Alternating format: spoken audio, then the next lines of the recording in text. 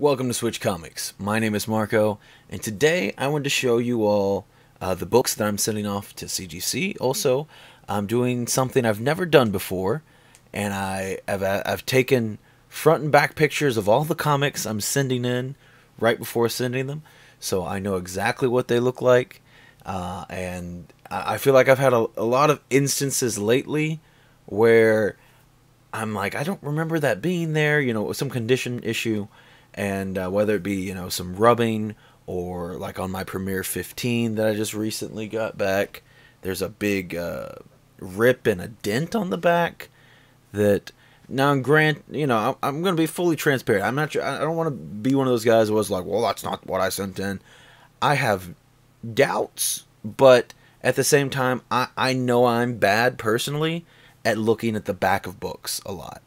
I keep them in the bags, in the boards, and I don't look at the backs nearly as often as I need to, especially when I'm going to send something in for grading.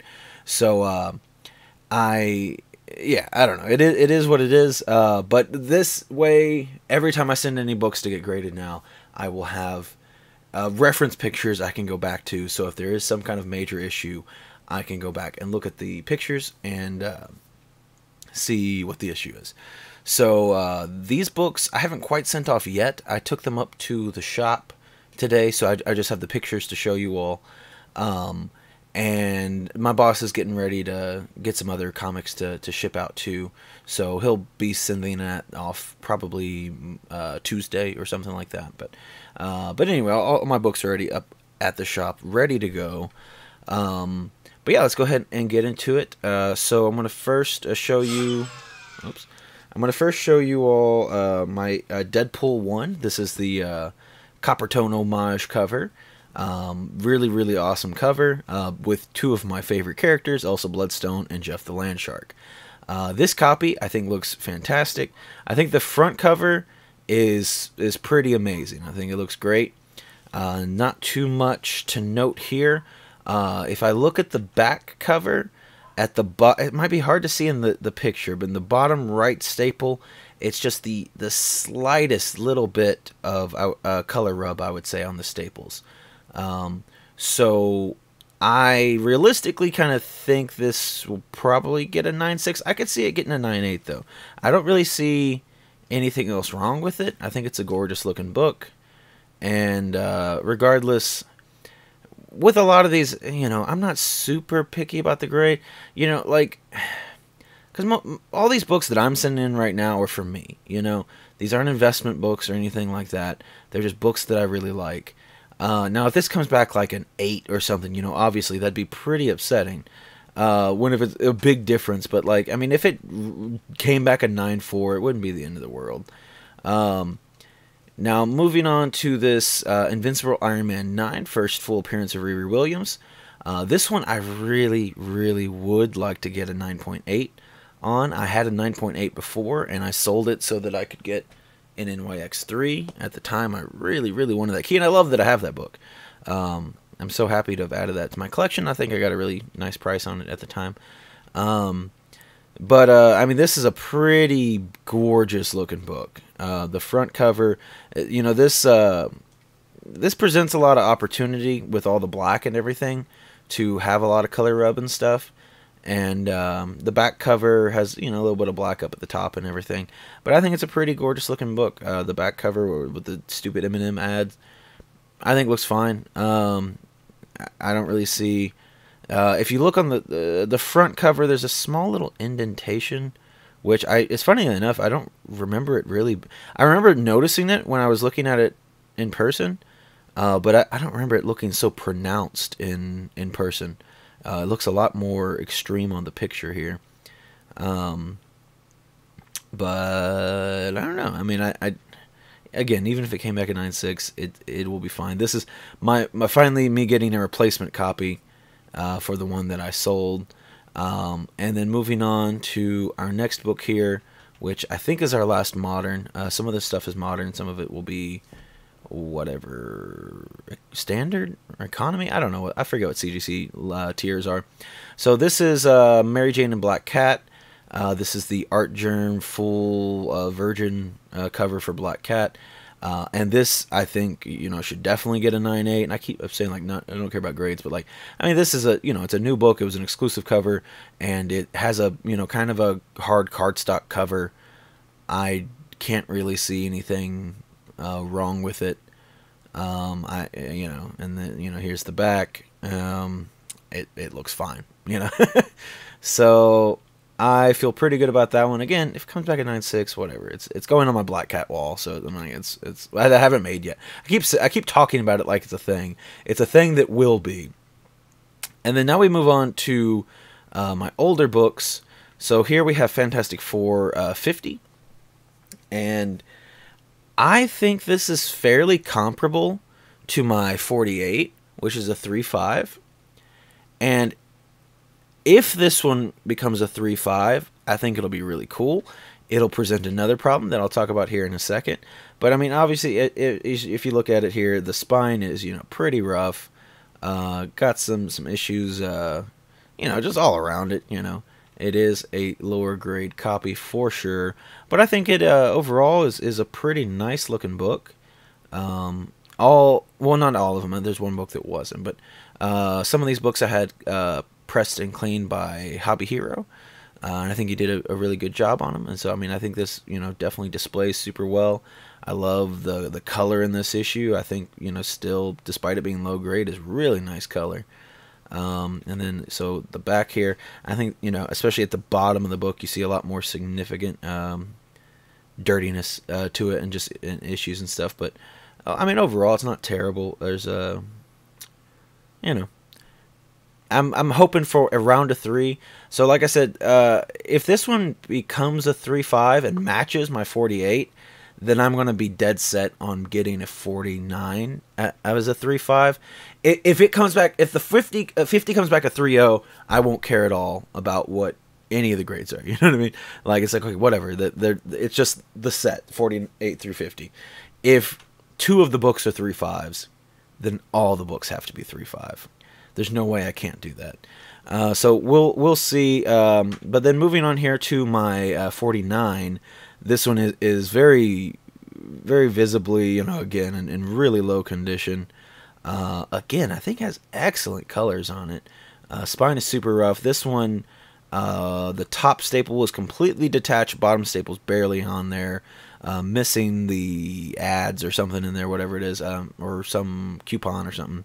So I mean, this one's even gonna come back a green label. I mean, I got a really good deal on it I got the 49 and 50 in the next book I'm about to show you from my buddy Jesse, and I think I got a good price on everything. So it is what it is. If the 50 doesn't come back at 3.5, this won't be an issue. It'll be fine. I'll just have it in my collection. It'll be cool. Real quick, we'll show you the back here. Again, just not a super great looking copy, but it is all there. It is together, and I own it. So, yeah, that will be neat. Then moving on to Hero for Hire here, number 1, first appearance of Luke Cage. I think this one's pretty solid looking. I'm on the upper end. I would like to get a 5 out of this. I think it's probably closer to a 4. But a 5 would be really cool. Again, just working on my Netflix Defenders. Saving up right now for a Spider-Man 129. If anybody's selling one for a reasonable price. Lower grade, or like lower to mid grade, I'd say, is probably what I'm aiming to get. Like a 3 to a 5, something like that. But again, even if you have a 1 and you have a really good price on it, I'd probably be interested. Because I don't mind low grade books. And if anything, I prefer a deal. So, if you got a good price, sometimes I'll steer a little bit away from the grade I might have been originally hoping for. Kind of like with that Fantastic Four 49. I wanted one a bit higher grade, but I mean, I felt like I got a good price and everything, and it's like, okay, this is the right deal for the moment. And maybe I'll upgrade later, maybe I won't, who knows. Anyway, so here's the back. So one thing again that I noticed when I took the pictures, not when I sent it, when I took the pictures though, it does have a crease in the bottom left-hand corner of the picture, I guess. So I didn't notice that one at first, or if I did, I forgot about it. That's another thing. Sometimes you just forget about things, and sometimes you see an issue, and then later you're like, that wasn't there, and then you just forgot about it. And then the last book I've decided to send off is my X-Men 60. It's the first appearance of Sauron, and just a really awesome Neil Adams cover. I really like it. I love, this is such a interesting way to introduce a character, because like I know who Sauron is, you know, so like I know what he looks like, but like it's a pretty cool cover because like you don't get to fully see him. He's just leaping in, attacking the team, and is like kind of shrouded in mystery in a way. And I think it's a really cool cover. This one, I'm kind of thinking like a 5 to a 6 on. And yeah, I mean, you know, there's obviously some issues with it, but I think it looks pretty good. And here's the back cover. Yeah, I mean, you know, an alright copy, and I'm just happy to add it. Well, I mean, I've actually had this book in my collection for a long time, but I'm happy to add it to the slab collection. I'm kind of torn because, like, I want to collect X-Men stuff, but at the same time, I don't know, there's not a ton of the books that really speak to me that also I would want for their price point, you know, because there's a lot of cool books. Like, I would love an X-Men 4. I think that's a super cool book, but dumb expensive book, you know what I mean? And there's some other ones that I'm just like, for that amount of money, I'd rather go after this other book, you know what I mean? I don't know. I've kind of lately, I've been really having X-Men 14 in my mind, first appearance of the Sentinels. And so I was like, maybe I can kind of start like a little villain collection type thing, because I have Juggernaut, I have Sauron, and I do really at some point want to try to get, you know, again, like maybe a 3 or so copy of X-Men 14. But let's also show the back here, or I think I already showed the back. I can't remember now. If I didn't, here it is. But yeah, I don't know. Like I said, I'm kind of focused on like sets in a way. I'm working on the Netflix Defenders. I'm working on Thor Versus, and then for whatever reason, X-Men 14's just been on my mind. Like every time I see that book, I'm like, damn, that's a gorgeous book. And so I was like, I don't know, maybe I can kind of make it a little set in a way of just X-Men villains. But I don't, you know, I don't know what other villains I would even want to add. I mean, like, again, X-Men 4 would be the dream to add to that collection. It would be so cool. But for that price, you know, I'd much rather be trying to go after a Tales of Suspense 39 or something, you know, saving up towards that. But anyway, so these are the, 7 books? 4 old and 3 modern books. And kind of my estimate grades on them. You know, so this way we can go back when they come back in. And which it'll be in 2 different shipments. The moderns should come back faster. And then the old stuff will take a little bit longer. On this last submission, I think my moderns were, it was maybe 2 to 3 weeks, something like that. It is what it took. It wasn't very long. I think it was about 3 weeks. And then my older books took, I think, closer to 2 months. So it definitely, you know, was a bit longer than my moderns. But anyway, just want to show you all those and kind of, you know, give you a little insight of what I got going on, what I'm planning on getting graded. I'm trying to, you know, to a degree, like, have better, always working on getting better books, and I'm really not trying to send in a ton of books anymore. I think, like, unless a good deal pops up and I find a good raw book at a good price, I don't necessarily want to, like, be hunting for raw books, because I'd rather just, I don't know, I like buying graded books. If it's a big book, you know what I mean? Like, if it's a book that I want to be slabbed in the end, then just being able to, like, look at that grade and be like, this is the book that I'm buying, this is the grade that I'm buying, and not have a question and not have a gamble. I don't know. Maybe I just need a little bit of a confidence restorer. Like, if all these books come back and I'm like dead on the money with the grades, maybe I'll feel a bit better. I do feel a little, it's not even so much being upset about the grades and the value and that aspect of it. Like, on that last submission that I had from CBCS that was really poor, or even my last CGC. You know, I got those 2 books that I kind of thought were 7s, and one came back a 5 and one came back 6. So I feel off. You know what I mean? So I need a confidence booster. And maybe this will be it. Maybe this will continue to convince me that I just need to buy books already graded. I don't know. But that's kind of where my headset is. Again, like, I already own these books, so financially it just makes sense to go ahead and get these graded rather than buying new ones that are graded. Like I said, if that Fantastic Four 50 comes back at 3.5, though, I'm going to have to go after a 49 at a 3.5, which is, I think, roughly like $800 to $1,000, something around there. And it's like, that's a big book that I don't really want to have to spend that much money to get a book that I already have, because it's like, I feel complete in a way, but I'm just worried that it will come back at 3.5, which will be cool, but it'll also be kind of a pain, and then I'll have to chase down a 3.5 49. But at the same time, it'll be really cool to have that set in matching grades. I think would be really, really awesome. For a time being, like, I kind of had like more consistently kind of matching grades. I had a lot of 9.0s, 9.0s, 9.6s, 9.8s, and then I had quite a bit of 2.0s. My Iron Man, Werewolf by Night, and Ghost Rider, or my Spotlight 5 are all 2.0s.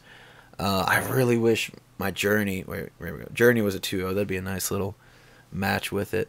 But at the end of the day, I'm not too concerned. I'm more happy just to have the books than worrying about what grade they actually are and everything. So again, my main focus with like buying is like, I just want to make sure that I'm not getting ripped off in any way, and that my money is being spent well, and that I know that I'm getting what I pay for, basically.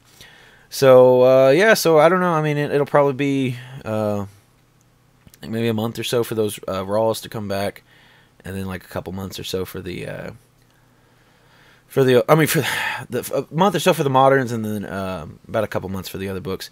But I'll be excited to do some, more unboxing videos, and hopefully do a bit better this time around, or I don't know, or just maybe fully lose my confidence if I really screw this batch up again. If you have ideas on what you think the grades of the books might be, I'd love to hear them. If you agree, disagree, whatever it is, just go ahead and shoot me what you think in the comments. I'd love to see it, and I don't know, maybe you teach me a thing or two. But that's gonna be it though for today. Thank you all so much for watching, and I will see you next time.